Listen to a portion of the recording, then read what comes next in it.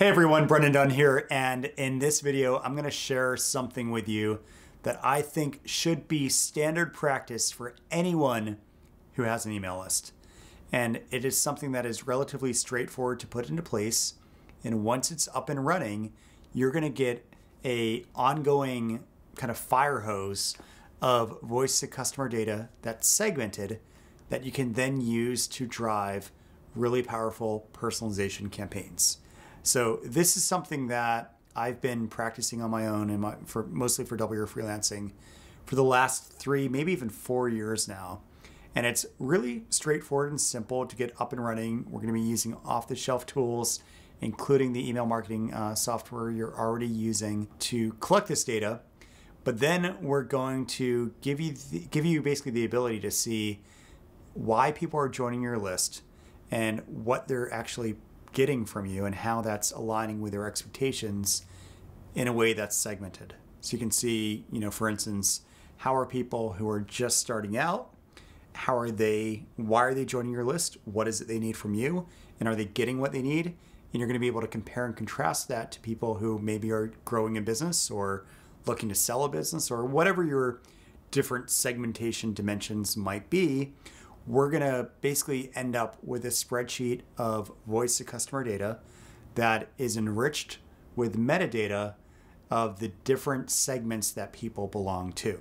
So you're going to have this great, incredible superpower where you can go in and say, show me everyone who is looking to start a business and is in, this industry. And then boom, there's everyone. And then you can look and try to piece together common attributes, common things that they need help with, so that when you're trying to sell those people in the future, you can focus in on exactly what they're telling you that they need from you. It sounds, I appreciate and I understand that this probably sounds a little complicated. I'm going to try to make this short and sweet. I have a tendency to ramble, but I'm going to try to really focus in and give you exactly what you need. But I know for a fact, if you do this, it'll take about 30, maybe 45 minutes to get up and running. You do this, you set it up once, you will get data that is so incredibly useful that I can almost guarantee you are not getting now. Again, it doesn't take long to get this up and running, and it could just be the best use of your time, the best use of at least 30 minutes of your time that you've, I don't know where I'm going with this, but anyway, it'll be worth your while. All right, so let me quickly kind of walk you through the overall structure of what I'm going to be showing you. So first off, we're going to segment people on arrival. So when they opt into your email list, whether it be through like a newsletter opt-in or something a little bit more intentional, like an email course, what I'm going to turn you to first, if you haven't read this, is I have an article that I put out on the basically beginner's guide to segmentation. So how do you go about better understanding who your audience is and what it is they need from you? So if you can't answer right now, say 3 or 4 key reasons why somebody might be joining your email list, then I'd encourage you to read this article. I've linked to it in the description below, and go read that, pause this video, go read that, and then come back. If you've read that or you already have an understanding of the different needs, let's say, that people on your list have, what we want to do is we want to find a way to capture that need data when somebody opts in. So why we want to do this is first off, we want to kind of set the expectation that, hey, I want to understand who it is you are and what you need help with so I can give you the best possible experience with me. I mean, that's time and time again, kind of the killer strategy when it comes to increasing conversions is saying, what is it you need help with? And then here's how I can help you with that. So to do that, 2 different ways that I'm going to recommend. The first way, and again, I'm biased, is with RightMessage, which is the software company that I co-founded. And what you can do here is you can quiz somebody through your standard calls to action where you can say, hey, welcome to my website. What do you need help with? Oh, I need help with starting a business. Cool, they click that. And then you can then show your opt-in form in a way that is very relevant to people who want to start a business. So, hey, I'd love to help you start a business. Join my email list and I'll send you great tips or something like that. They opt in, and then that data, that segment data of why they're here, will then be sent up to your email marketing app. So then what you can do is in the very first email that you send this person, you can put at the bottom, at the footer of that email, something that basically goes, can't wait to help you start your new business. If you don't mind, I'd love to find out a bit more about who you are and what specifically is motivating you to get started and create this new business. But you want to find a good way to basically say to somebody, I want to find out as much as I can about why it is you want to start a business so that I can best help you. So click this link. What this will do is it will link somebody to a type form. We're going to pass along the email address of that new subscriber so that when they go to the type form, all they need to do is just type in, the answer to that question. Why do they want to start a business? Free form text. And what we're going to have happen is when they submit that form, the data that they've given you will be sent up to a Google Sheet via Zapier, which will then append a new row saying, hey, here's somebody who wants to start a business. Here's their email address. Here's what they've said. Then later on, let's say at the end of that email course, if you're pushing them through an email course, or maybe 2 weeks in or something like that, you send another email saying, hey, it's been 2 weeks, or hey, you've completed this email course. Am I giving you what you need? Are you better on track now to start your new business? I'd love, regardless of what your answer is, I'd love to hear from you. So here's another quick form that will help me better understand how am I doing. And again, this links to another type form. Same thing, you're going to pass along the email address of the person. And if they submit that type form and tell you, oh, I think you're doing great, but I'm still struggling with X, Y, and Z, blah, blah, blah, blah, blah. They submit that, and then the spreadsheet record that you have for them will get updated. And now there will be another column which has their, whatever you want to call it, how am I doing or something like that, their response in that. And what you want to have happen here ultimately is you want to keep these rows in sync with the segment data that you're collecting in your email marketing app. So far I've only mentioned, what is your core need? So start a business, grow a business, sell a business, let's say. But maybe you find out later on their industry. Maybe you're using Right Message to make it so when they're back on your website, you're saying, hey, what industry are you looking to start a business in? Oh, I'm looking to start it in, a bakery or something. Or maybe you ask, if they are looking to grow a business, how big is your team? Oh, it's just me, or I'm, 10 to 20 people, or whatever it might be. You get all that data, you're feeding it now into your email marketing app, which if you've been following what I've, any of my rants for a while, you know that I think your email marketing database should be your single source of truth. So you're enriching that underlying subscriber record with all this data about, what their need is, industry, team size, and so on.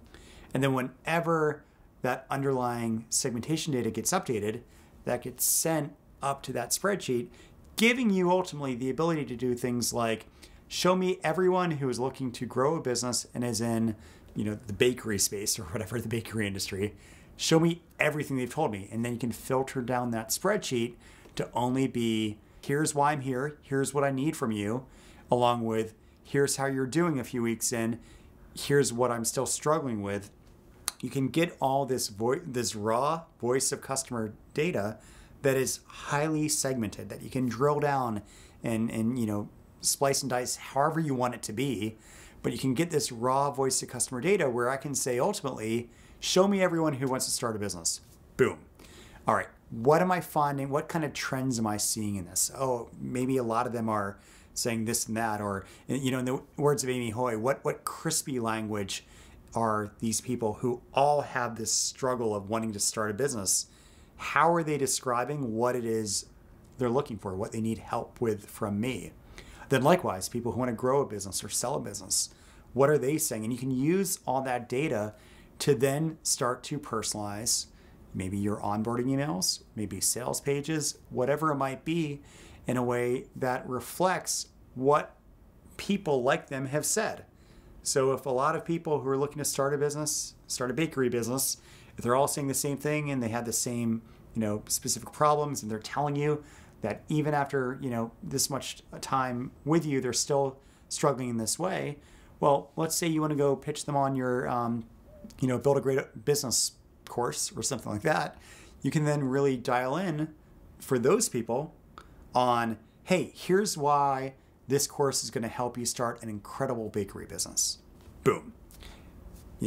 Makes it completely relevant to them. It really niches down the thing you're trying to get them to do next, like buy a course or hire you or whatever it is you want them to do, in a way that's specific to what they've told you. And the way to get that raw voice of customer data is through an ongoing and automated data collection method like the one I just described. If you follow people like Joanna Wiebe, she talks about how the best sales copy is not created. It's not dreamt up of in a vacuum. It's curated. And that's what we're doing here, is we're giving you the ability to have these two different touch points, one of which is when they just show up, just giving you their email. They're super excited. They want to see how you can help them. And the other is a little further down the line. You're able to get this raw voice of customer data and then repurpose it in your sales messaging, on your product description, your sales pages and all these different things. So to do this, really simple. I've already given you a high level overview and shown you a few of the things you want to do so far to get a lot of this in place.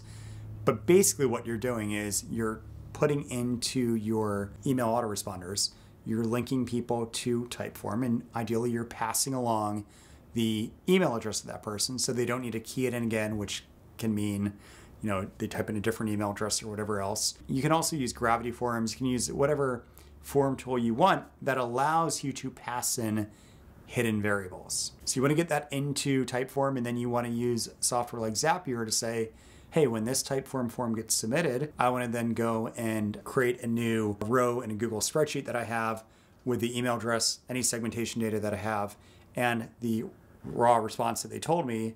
And then likewise, later on, if they submit that second form, find that existing row, update it, and now you've got one row per unique person on your email list who has done this with that, why am I here and how am I being helped so far, raw data in it.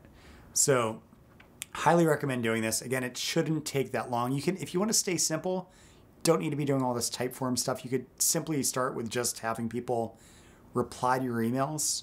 And then, let's say I reply to your email and I say, hey, Brennan, I'm struggling to start a business because I don't think I'm good enough. I think it'll fail. I've got a really good job right now. Whatever my reasoning might be, you then go into my record in your email marketing software and say, all right, look him up. Okay, Brennan. Oh, he marked himself when he joined my list as wanting to start a business. So I can go into a spreadsheet, put start a business, my email address, and then paste in my response. And then likewise, if I respond later on to you, you update that row, paste in that response. But the Typeform Zapier way is just a more automated way of achieving that same end. So let me know what you think. If this is something that you think makes sense, is something you would probably implement, let me know in the comments below.